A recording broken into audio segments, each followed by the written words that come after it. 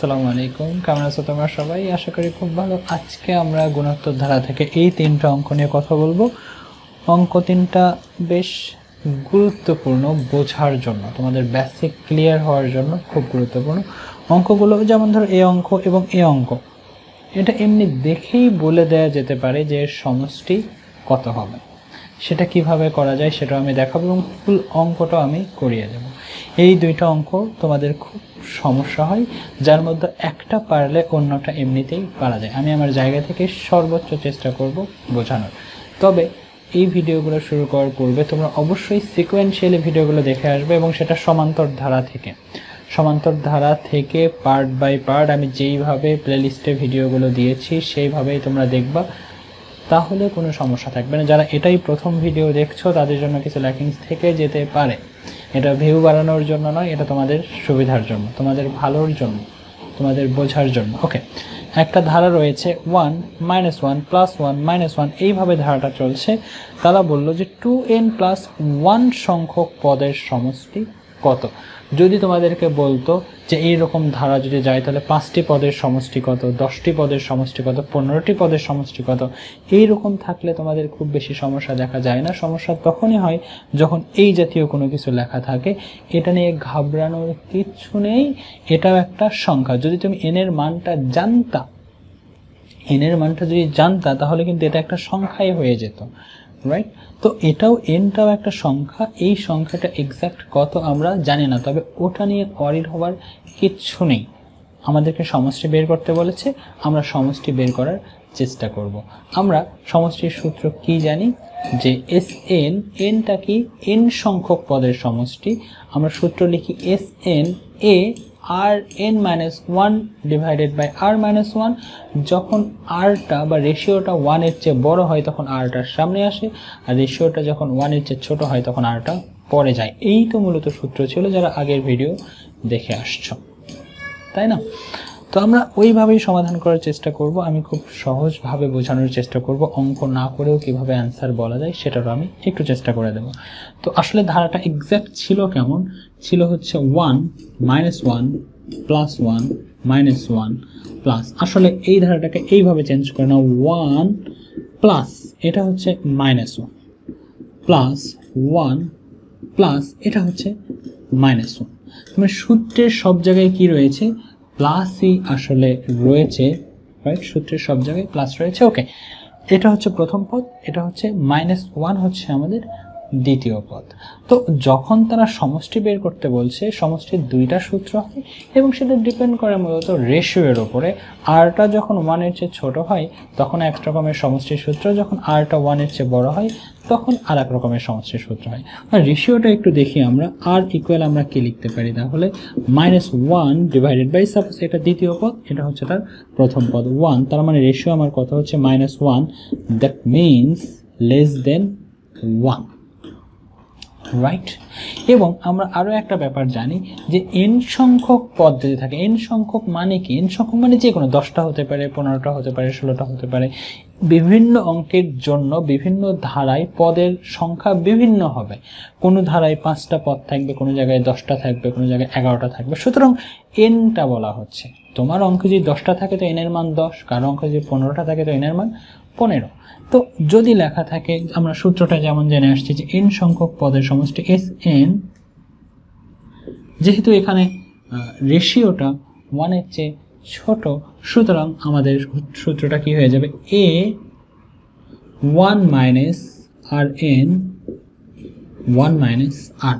এই তো হবে আমাদের, এটাই তো হবে, রাইট? এখন কথা হচ্ছে এখানে একটু ভালো করে বোঝার চেষ্টা করবা যে তারা কিন্তু n সংখ্যক পদের সমষ্টি বলেনি, তারা কি বলছে? 2n+1 সংখ্যক পদের সমষ্টি। মানে Sn এর জায়গায়, n এর জায়গায় 2n+1 হয়ে যাবে, আদারওয়াইজ নাথিং। এই ইকুয়েশনের যেখানে যেখানে n আছে সেখানে সেখানে 2n+1। এখানে n সংখ্যক পদের সমষ্টি ছিল, সেজন্য r এর উপরে n ছিল।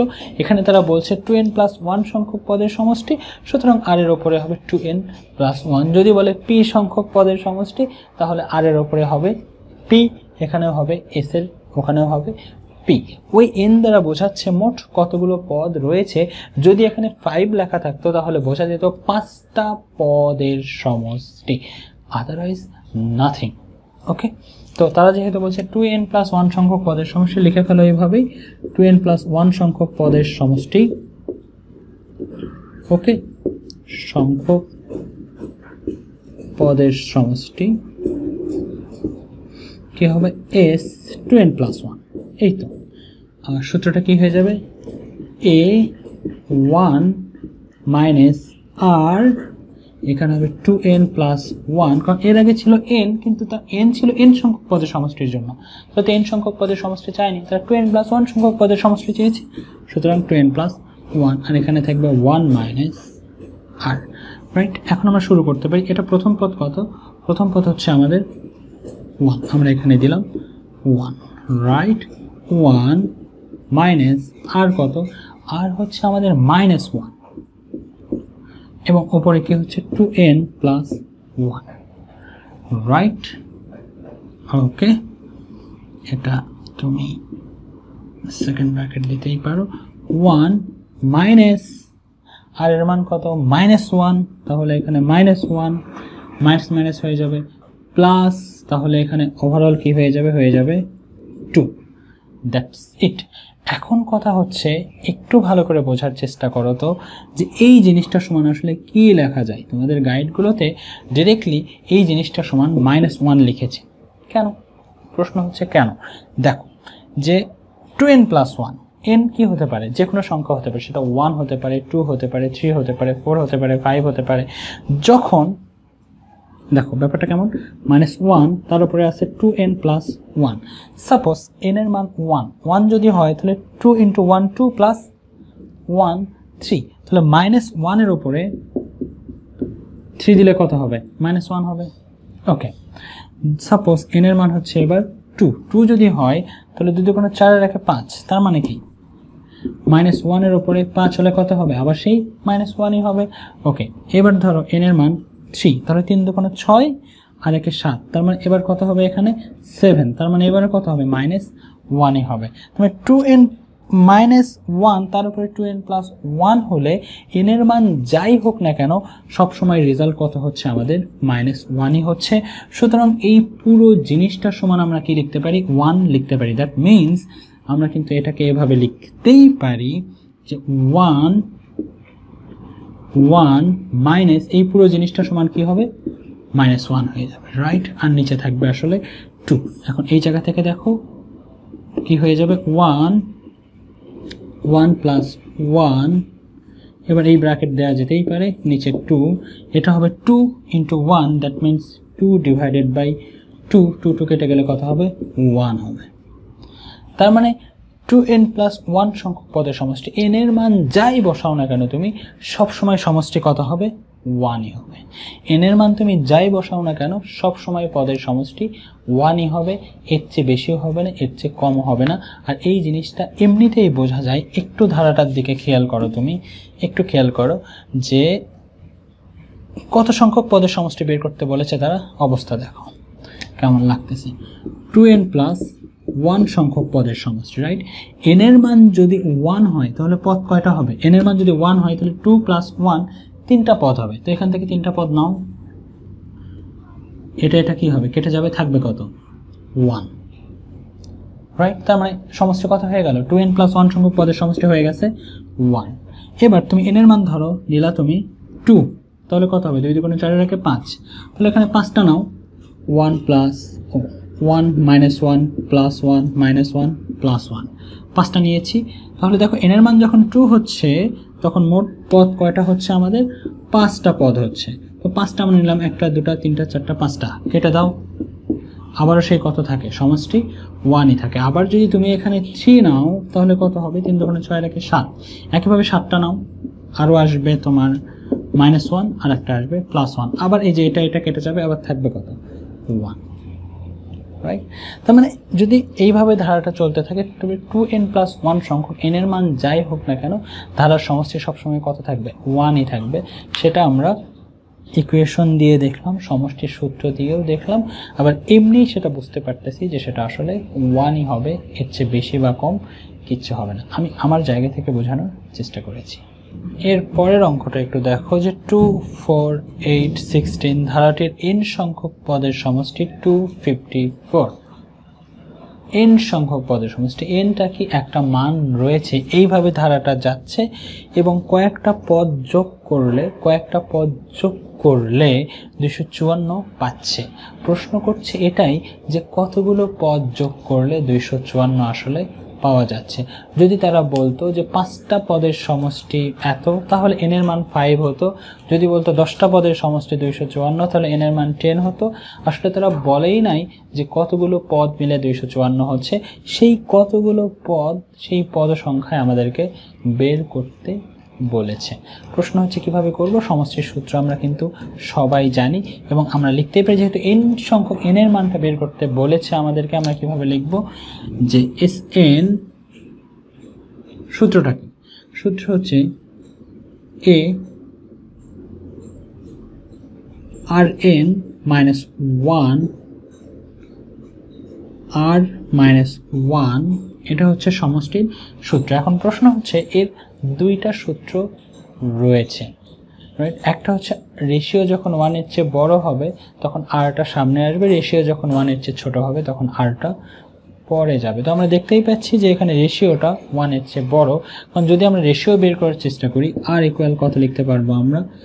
4/2, দ্যাট মিনস 2। রেশিও কত হয়ে যাচ্ছে? 2, এবং ডেফিনেটলি এটা 1 এর চেয়ে বড়, সুতরাং এটা। এবং এইটা সমান আমরা কত লিখতে পারি? এইটা সমান আমরা লিখতে পারি 254। এখন যদি বলো কিভাবে এটা লেখা যায়, সেক্ষেত্রে তোমাকে আগের ভিডিওগুলো অবশ্যই দেখে আসতে হবে। তারা বললো যে n সংখ্যক পদের সমষ্টি 254। দেখো এই যে n সংখ্যক, এটাই তো সমষ্টির সূত্র, রাইট?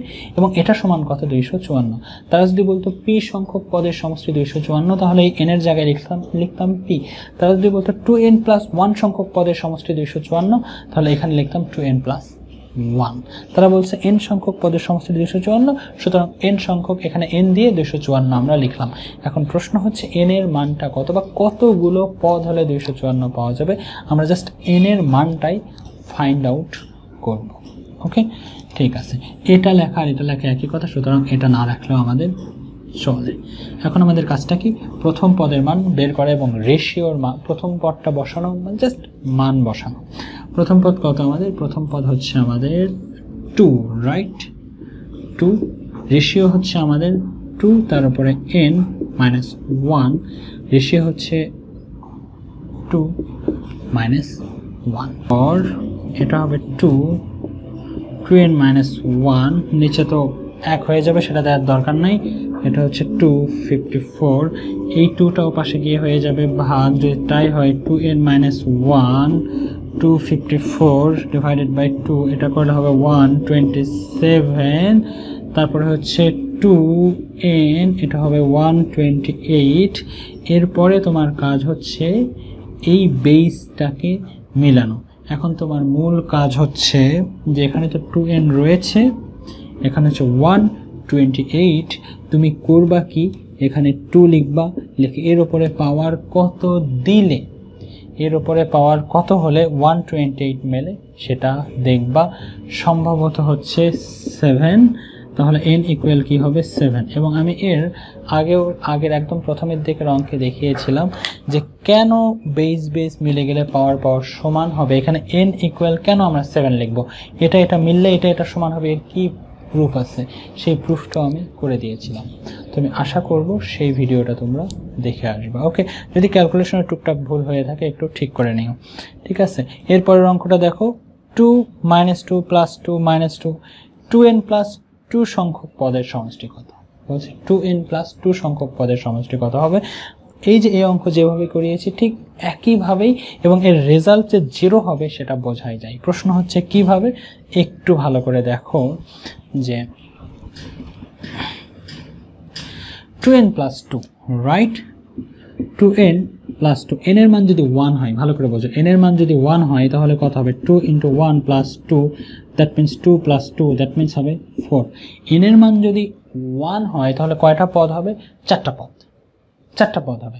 চারটা পদ যদি হয় তাহলে +2 -2 +2 -2 সবগুলো কেটে গিয়ে কত হবে, হয়ে যাবে 0।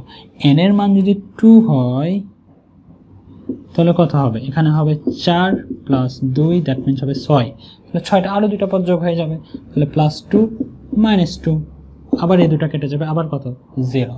তুমি একইভাবে n এর মান বসাও আর ওখানে পদের সংখ্যা বাড়াও, দেখবা যে সবগুলোই কেটে যাচ্ছে। এটা এমনিতেই বোঝা যাচ্ছে আনসার কত হবে, বাট তোমাদের পরীক্ষায় যদি আসে এইটা ঠিক যেইভাবে করিয়েছি ঠিক ওইভাবেই তোমরা করবা। আমি আমার জায়গা থেকে বোঝানোর চেষ্টা করলাম, বাকিটা তোমাদের দায়িত্ব। যদি বুঝতে না পারো ডিসক্রিপশনে ফোন নাম্বার, ফেসবুক পেজ উভয়টাই পেয়ে যাবে, আমার সাথে যে কোনোভাবে তোমরা যোগাযোগ করতে পারো।